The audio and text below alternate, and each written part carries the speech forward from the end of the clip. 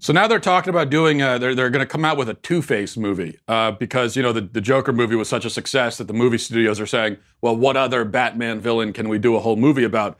But I'm really worried about this because remember, the media promised us that with the Joker movie, there would be copycat Jokers, people that were so inspired by this story of a psychotic mass murdering clown that they would say to themselves, I would like to be a psychotic mass murdering clown. That didn't end up happening, fortunately, but I would be concerned about copycat Two-Faces. That could really happen. What if the film inspires copycats who go and burn half their face off and decide to make decisions based on coin flips from here on out? That is a real concern. At least it is a concern that the media will insist is a concern at the very least. Now, what I want to start with today is this LGBTQICAPGNGFNBA. That's really the full acronym, by the way. Town hall that was last night with the Democrats on CNN. But the thing with the LGBTQICAPGNGFNBA town hall is that it was, in my view, a disaster for the Democrats. An unmitigated, glorious, if you're not a Democrat, disaster. And not just in my view, because I'm a crazy right-winger. Of course, they don't care about my view. They don't care what I think. But they should care what normal, sane, moderate adults think, of which I am none of those things. But those who are in that category, they should, because you need to win at least some of the people in that category, which is a dwindling category, I admit. But you need to win some of them if you want to win the White House. And Democrats made that harder on themselves last night. Essentially, what they decided to do was to take their weirdest, wackiest, craziest, most bizarre, most extreme, most cultish beliefs and put them on display for 4 hours. And I imagine that every non-leftist who watched the town hall, or probably more likely is seeing some of the clips today, they all have this expression while they're watching it. It's going to be something like, that's more and more when you hear Democrats talk, especially when you give them time to really get into their views, that's the expression of like 70% of the American population. It's just that kind of thing. So we're going to get into this. We will get into the wild and wacky side of Democrat politics. But first, a word from Lightstream. Who doesn't want less stress in their life? If high-interest credit card bills are adding to your stress, then I've got a real solution for you. Pay off your credit card balances and save money with a credit card consolidation loan from my friends at Lightstream. You can get a rate as low as a 5.95% APR with auto pay, which is much lower than the national average interest rate, which could be up to 20%. So this is much lower than that. Plus, here's the good thing, and it gives you some peace of mind, that the rate is fixed. So you know that it's not going to rise, it's not going to jump on you. It's fixed, and that's what it is. The online application is quick, it's easy. You can apply right from your phone, so you're saving money. It's easy. You get peace of mind. Here's some more benefits. Just for my listeners, you can apply now to get a special interest rate discount. The only way to get this discount is to go to lightstream.com/Walsh, LIGHTSTREAM.com/Walsh. Subject to credit approval, rates include 0.5% autopay discount. Terms and conditions apply, and offers are subject to change without notice. Visit lightstream.com/Walsh for more information. Okay, so the LGBTQICAPGNGFNBA town hall. I confess that I didn't watch it myself. Football was on, so I had a choice. I could watch Democrats pander to the gay lobby for 4 hours, or I could watch football. Tough decision. Ultimately, I decided to go with the sports option. So I, like most people, am catching the highlights today. And the highlights really play more like a blooper reel. Now, it didn't have to be this way, okay? Keep in mind that the Democrats, like it or not, the Democrats have absolutely won when it comes to gay rights, gay marriage, everything in that vein. They've won. So, in theory, to do a town hall on these issues as a Democrat could be a good move. It's a good play. Could be. Because if you spend the whole time talking about love is love, marriage equality, that kind of thing, if you just pander about that sort of stuff for 4 hours, keep it in that lane, I think it would be a win for the Democrats. Because again, whether you agree with or not, the polling is very clear. Most Americans either support gay marriage or just don't care. But remember that the goal of the left is to fundamentally transform society, to change it, change our core values, change our culture. But they're kind of like the Joker in the other Joker, the Dark Knight. Remember where he said he's like a dog chasing a car. He wouldn't know what to do if he caught the car. And that's kind of what the left is like. They caught the car in many respects, and they didn't know what to do next. So they just go off chasing a different car. The drive to change, to transform on the left is never satiated. It never ends. I think in some ways it's appropriate that we call them progressive. Even though I wouldn't call this progress personally, it is progressive in the sense it's always just moving. They have no real vision for a society that they want to build and establish. They just always want to change and keep changing. Even if they're going back and undoing their own advances and their own victories. It doesn't matter. It's just always tearing things down and rebuilding. That's always what it is on the left. They can't rest on their laurels. They have to go further, always further and further and further. Even on the gay marriage issue, they want to push more radically to the left. They could, if they knew it was good for them, they would just leave it alone. They would say, okay, we won that one. Gay people could get married all across the country. Hooray, good for us. That's a victory for us. And and leave it there. That's it. But they can't.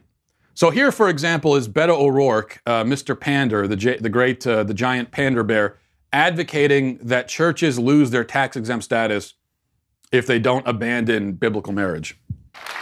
This is from your LGBTQ plan, and here's what you write. This is a quote. Freedom of religion is a fundamental right, but it should not be used to discriminate. Do you think religious institutions like colleges, churches, charities, should they lose their tax-exempt status if they oppose same-sex marriage? Yes.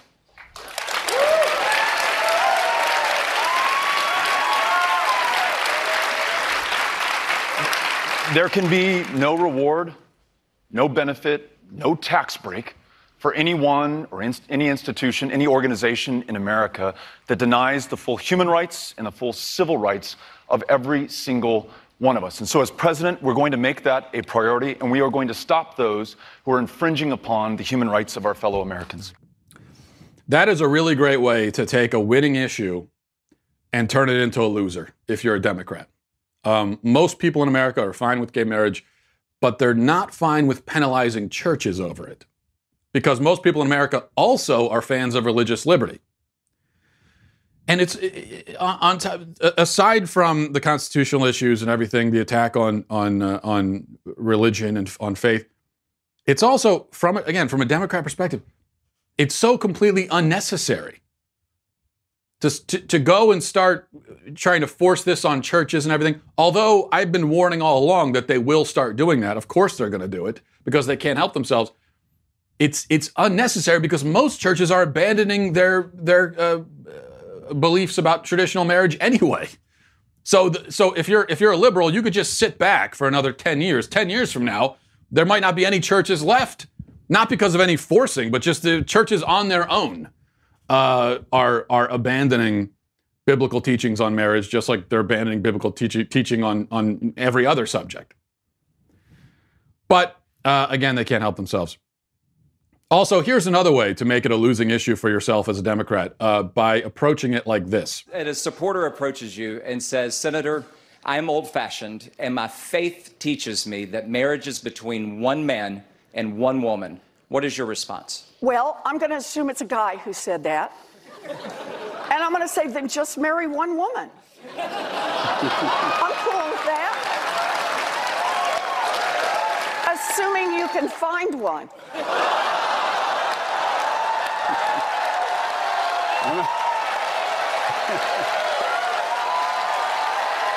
First of all, notice how Warren, in order to make this snide comment, in order to insult her ideological opponents, she first has to stipulate that the hypothetical person she's insulting is a man. So I'm going to assume this is a man. Why are you assuming that? There are just as many conservative Christian women as there are men. This is something they love, Democrats love doing this, where they like to pretend that all of the positions they detest, all of the ideas they abhor are held only by men. They always are pretending that the people they're opposing are just men. And considering these are the people always accusing others of erasing them, you're erasing me, I'm being erased. In fact, we have an example of that just from this town hall we'll play in a second. But they really are erasing conservative women. They just, if you're a conservative woman, the Democrats, they just pretend you don't exist. Pro-lifers, there are so many pro-life women. In fact, there are more pro-life women than men, at least active in the movement. And anyone who's, you go to March for Life, you go to a pregnancy center, you go to any kind of pro-life fundraising banquet. I've been to all these things many times, and it's going to be heavily women. It's going to be 70% women.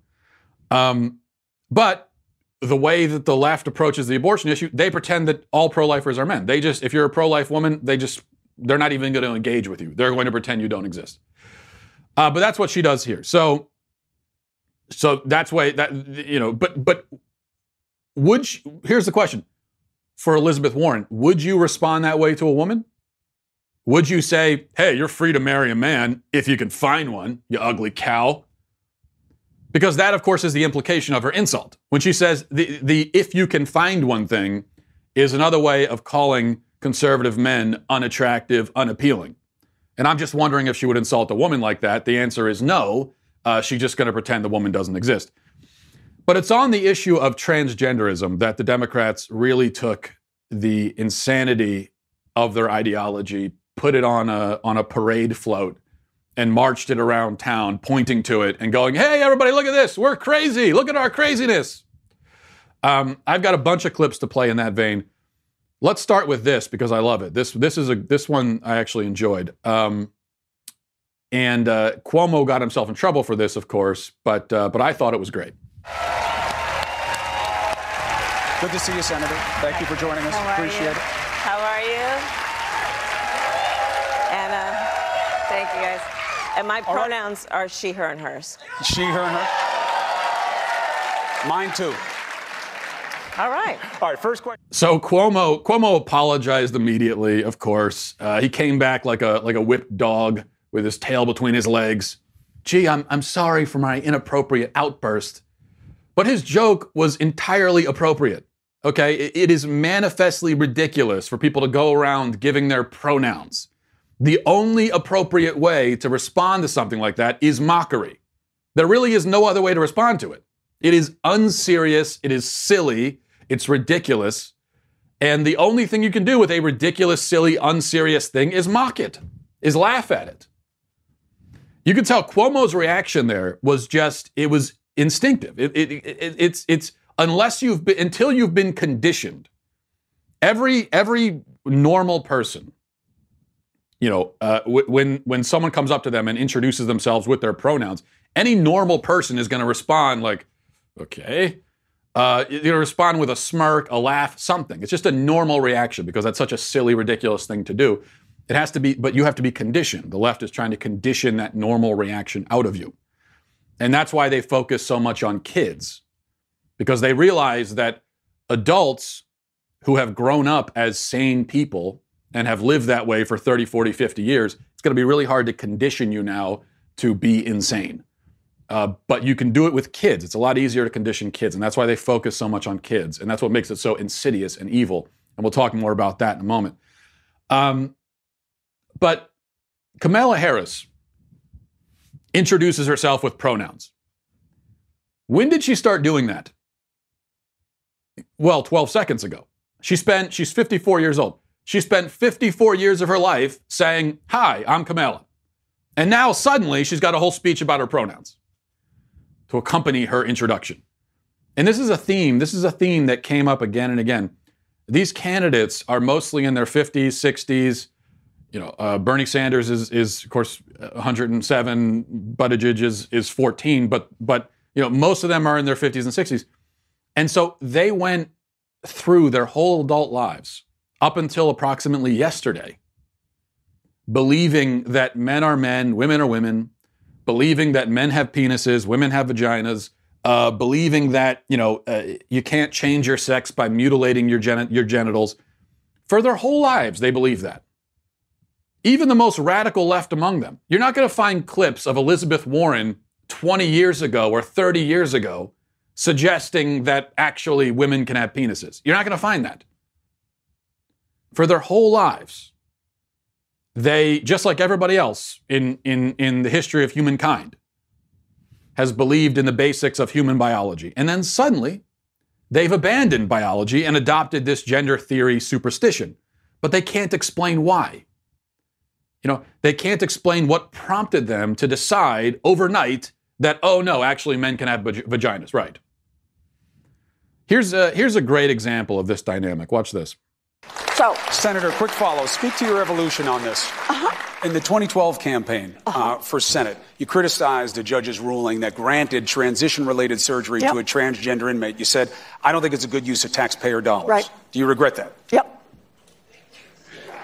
No, it was a bad answer. And I think it was a bad answer. And I believe that everyone is entitled to medical care, and medical care that they need. And that includes people who are transgender, who it is the time for them to have gender-affirming surgery. I just think that's important, and the appropriate medical care. So a few years ago, she held the very logical and correct position that taxpayers shouldn't have to fund genital mutilation. Of course they shouldn't. That is not health care. That's not a treatment. Okay, a treatment, a medical treatment. It is a legitimate medical treatment when somebody has an illness or a disorder or a disease of some kind. And the treatment is the point of the treatment is to cure or treat or manage that disorder, illness, or disease. If you're a man and you have a functioning penis, that is not a disorder. That is not a disease. That is not an illness. That is exactly how it should be. Everything is in working order. You're good to go physically. So it cannot possibly be legitimate health care or medical treatment to mutilate a healthy, functioning part of your body. Obviously. Now, Elizabeth Warren has believed that her whole life until now. She changed her mind. Why? Well, she can't explain. Because her new position is completely ludicrous. It is completely without a scientific or moral foundation. She is pretending to have gone insane on this issue. And that's why it's so awkward to watch. And they all are. None of these people, these are all basically sane, for the most part, basically intelligent adults. They understand biology. They understand. But they're pretending they don't. In fact, here's a question I'd love for someone to ask these candidates, though nobody will. But here's the question, very basic. Here's what you should ask them. When did you decide that men can have vaginas? And what prompted that change? Please explain that. Okay, you believed that men have penises your whole life. That's what you believed. Just recently, you decided otherwise. Why?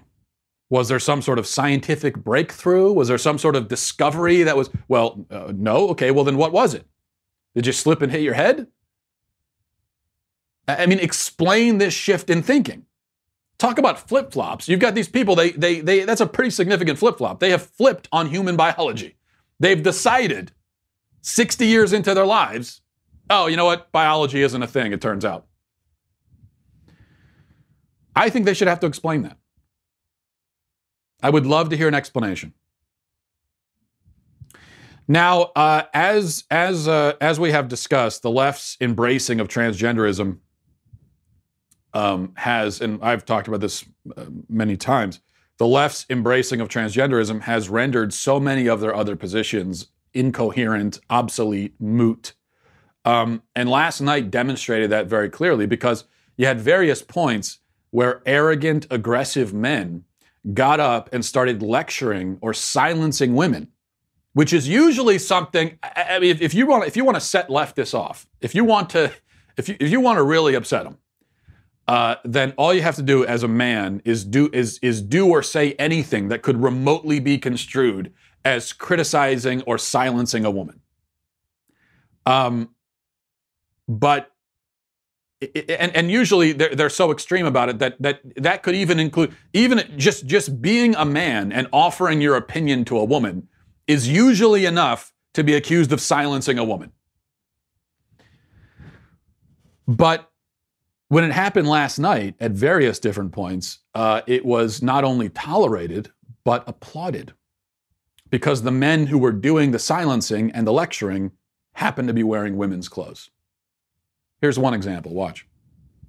And next, Secretary Castro, I want to bring in Shay Diamond, a singer-songwriter from Los Angeles. She currently supports Mayor Pete Buttigieg. Shay, what's your question? It's Shea Diamond. Shea Diamond. Put that on the record. Okay. It's on the record. Thank you. Yes, honey. It's violence to misgender or to alter a name of a trans person. So let's always get that right first. Talk about mansplaining. This guy just accused the female anchor of violence for mispronouncing his name. Violence. It is violence to mispronounce his name. That was insulting, aggressive, pompous, arrogant. All of the things that feminists hate in men. All of the things that they find in us, even if they aren't really present. Yet here is a perfect example of it, and they had no choice but to applaud. You've got a man sitting there like, honey, that's violence. Calling her honey. I mean, look, if that's not mansplaining, then I don't know what mansplaining is. Even more striking example, look at this. I just want to take a moment before I ask my question to validate the pain of our transgender siblings that demonstrated earlier and that have spoken up today, especially Black trans women. I don't want to take this away from you, but let me tell you something. Black trans women are being killed in this country, and CNN, you have erased Black trans women for the last time. Let me tell you something. Black trans women are dying. Our lives matter. I'm an extraordinary Black trans woman, and I deserve to be here. My Black trans sisters that are here, I am tired. I am so tired. I'm just sitting there, and it's not just my Black trans women, it's my Black trans brothers too. Okay, think about what you just witnessed there. A dude stole the microphone from a woman and started screaming about how he's being silenced and marginalized. A woman of color, by the way, no less. So he stole the microphone from a woman and started screaming. He took her time. He took her spotlight, her microphone, made it all about himself. This was like a Kanye West, Taylor Swift moment. And this is one thing that, you know, in these men who are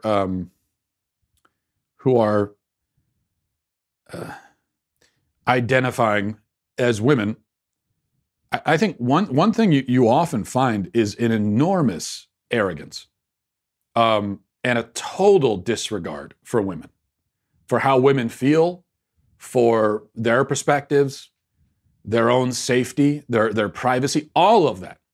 These men throw all that out the window. They say, I don't care. Shut up. That's their message to women is shut the hell up. I'm going to do what I want. You know your place. Stand in a corner. Shut up. That's what these men are saying to women constantly. I mean, if a woman says, you know, I really feel uncomfortable if you come into our locker room and shut up. You're not allowed to say that. You bigot.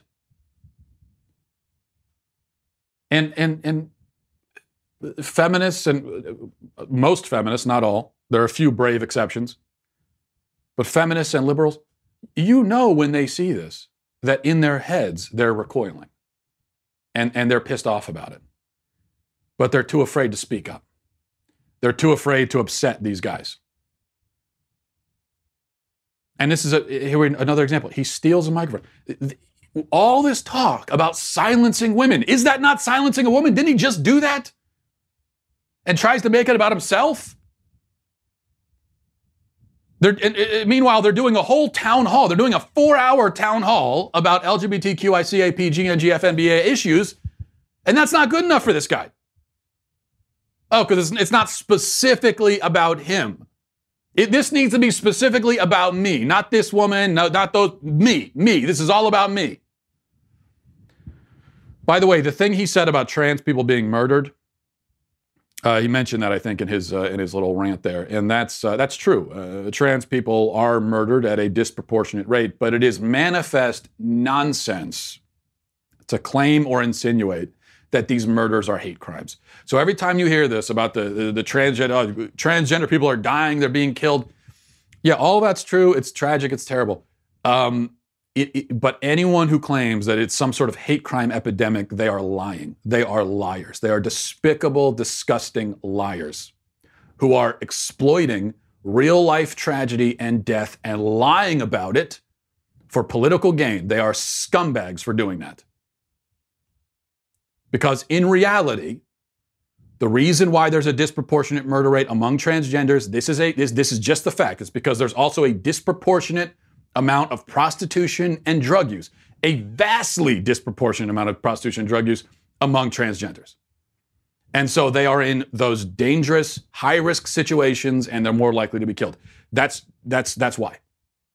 And it's a tragic thing. It's a horrible thing. It's something we should be talking about. Why is it that these people are ending up in these high-risk situations? Why is it? Let's talk about it. Let's get to the bottom of it. Let's try to actually save some lives.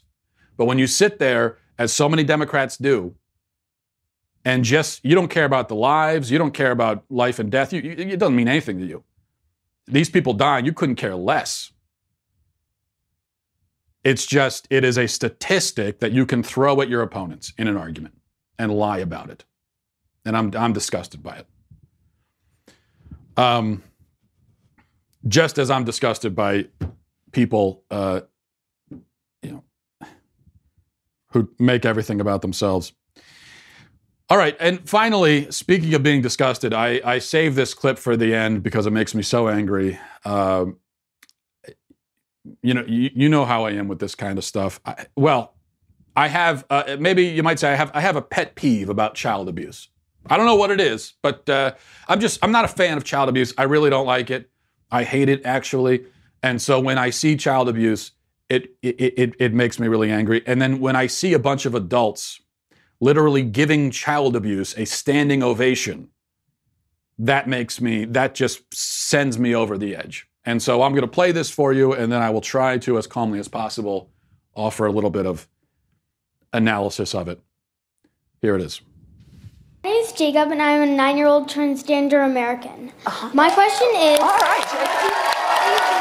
Hold on.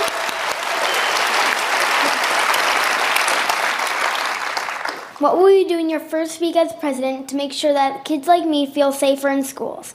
And what do you think schools need to do better to make sure that I don't have to worry about anything but my homework? Oh, I like that question, Jacob. We're going to do this.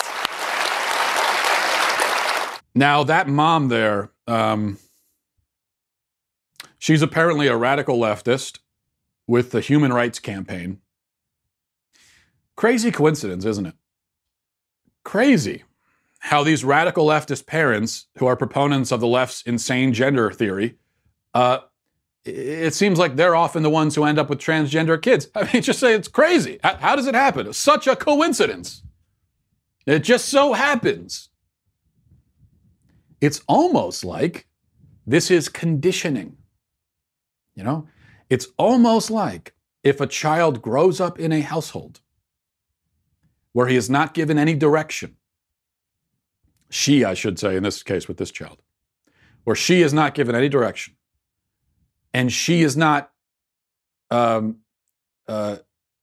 nobody explains to her what it actually means to be a girl or be a boy.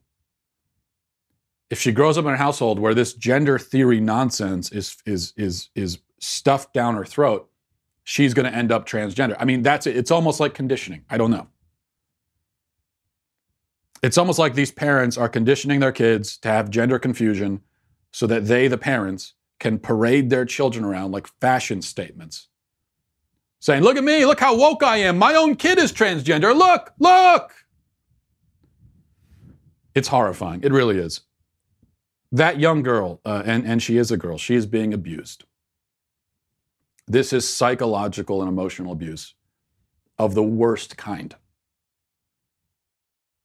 Because you're depriving her of a childhood. You're depriving her of an identity. You are forcing her to have an identity crisis. As I have said a million times, and I'll say a million more times, even if it was possible to choose your own gender, which it isn't, but even if it was, a child could not possibly make that choice because they don't even know what a girl or a boy is. They don't know what those words mean. And if you don't explain it to them as a parent, they're never going to know. And they also have no concept of the consequences of their actions. They cannot see beyond the nose on their face. They can't look into the 20 years in the future and ask themselves, is this really something that I want? A 9-year-old girl is not capable of thinking about a lifetime living as a man, whatever that means, and the implications of that and how that's going to affect her down the line. She can't even formulate those kinds of thoughts. This is why a very simple question could be asked. When a young girl says, I feel like a boy, all you have to ask her is, what is a boy? It's not a gotcha question. That has to be the most natural follow-up question. And it amazes me that you could have a, quote, transgender child, and you've had this conversation so many times, and you've never asked that. Another way of putting it, your daughter says, I feel like I'm a boy, or I'm a boy. What do you mean, daughter? What do you mean? What are you trying to say? What is a boy to you? In your mind, what do you think a boy is? And I guarantee their answer is going to be, because they are innocent children. They are innocent, naive children, as all children are. And so when a young child, who's a young girl, says, I think I'm a boy, what she means is, I find the things that I associate with boyhood to be appealing, i.e., superheroes, trucks, wearing jeans. I mean, these kinds of things. Going out and rolling around in the grass, playing sports. That's what she's really saying. She's saying, I would like to. I am interested in these kinds of things that are traditionally masculine. Now, she doesn't have the language for that, or the thought process for it. She doesn't understand her own thought process because she's a child. And so that's where you as a parent have to interpret her thoughts for her, because she doesn't understand what she's talking about because she's a child. I do this all the time with my kids. All the time my kids, not with gender issues, but all the time my kids are saying that they want something, or, and I know as a parent, that's not really what they want, because I know them and I'm their parent. I'm the adult. And so I'm stepping in and saying, no, that's not really what you want. This is what you want over here. And then they go, oh, right. Yeah.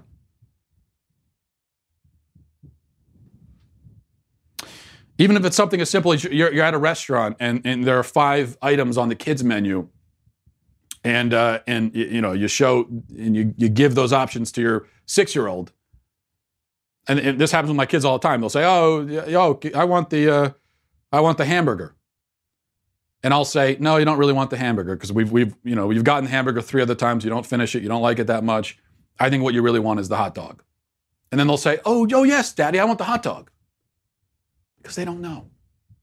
Now, if a child can't even make a decision, can't even rely, doesn't even know really what they want on the kids menu, you think they can make a decision about what gender they are? If your 9-year-old girl wants to play with trucks and wants to roll around in the grass and wants to throw a football and wants to play with superheroes, great. Let her. Fantastic. Nothing wrong with that. Okay? This was supposed to be what the left wanted. Before they decided that, actually we can all just change genders back and forth. Before that, it was all about, expanding these notions of masculinity and femininity and saying that, hey, we don't have to put a girl in a box and force her to wear frilly outfits and play with dolls. If she wants to do, things that are more traditionally associated with boys, great. And the thing is, that argument, I agree with that. Yes.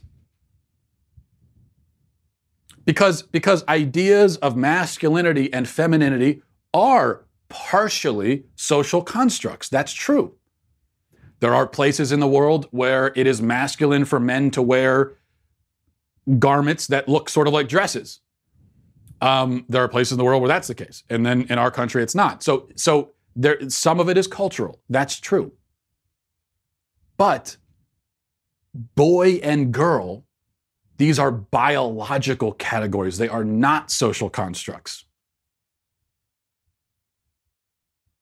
So a statement like, girls should act this way, XYZ, that statement is going to be informed by culture and tradition, and it is going to be subjective for the most part. But a statement like, girls have, female reproductive organs, that is not a subjective statement. That is a statement of objective fact.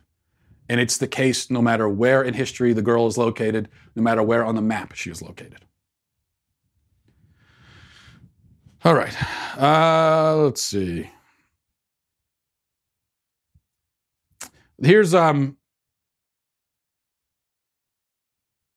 well, a couple very, very brief things before we wrap up for the week. First, I saw an article yesterday about this. Sesame Street has introduced a new Muppet named Carly. Here's Carly. Take a look at her. I don't know who the girl is there. I guess Sesame Street character. I don't know. But Carly, this puppet, Carly, has a mother addicted to opioids. Yes, really.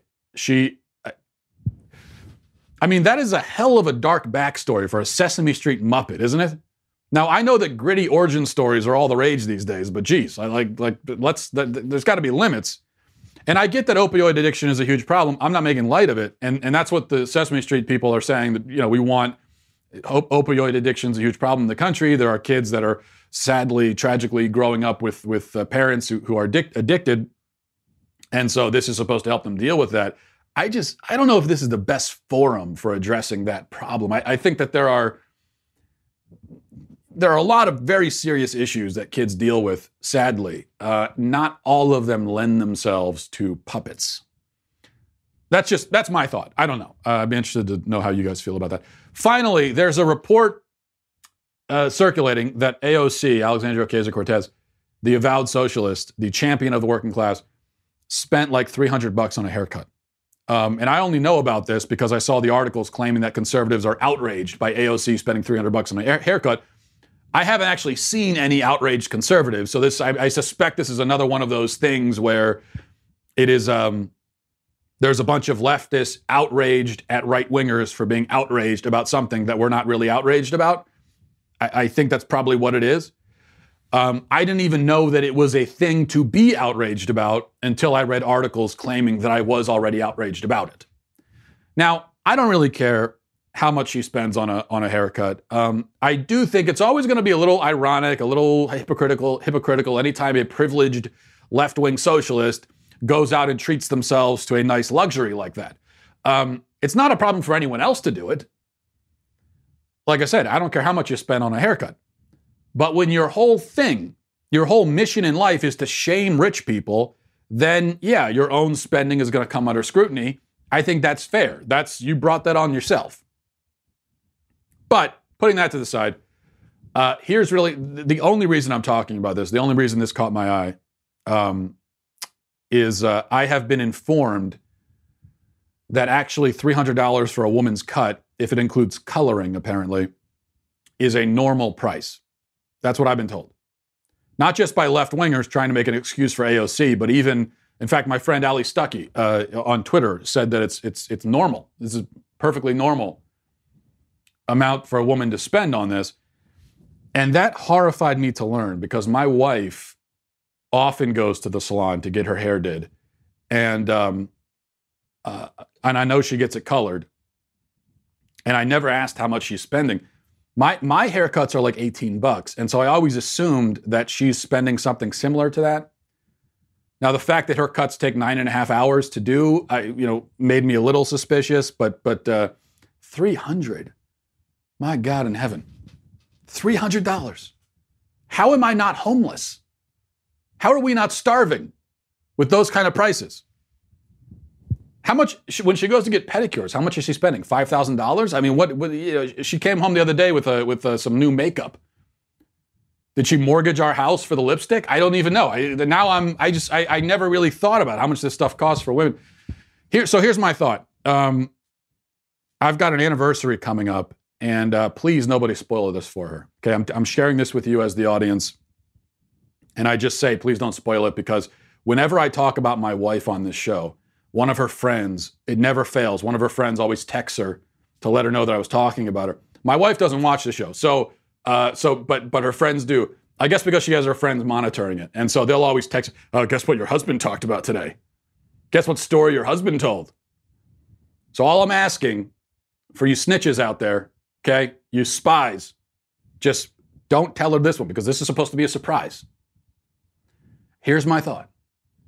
Anniversary's coming up. 8 years of marriage, 8 blessed years, and apparently, $6.5 million of haircuts, it would seem, in that time. I'm thinking that my gift will be a coupon that I'll give her for free haircuts and pedicures for life done by me.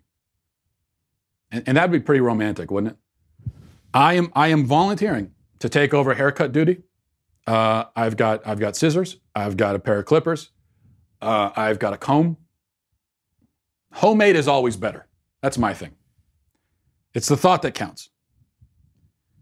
How difficult can it really be to cut a woman's hair? Especially if it's like long hair. My wife's got, like shoulder length. So just it's all you gotta do is just go in and cut it. She wants to color it, just slap some shoe polish on there or whatever, however they color the hair, and you're good to go. You're fine. All right. That's what my anniversary card is going to say. And we'll leave it there. Thanks, everybody, for watching. Hope you have a great weekend. Godspeed.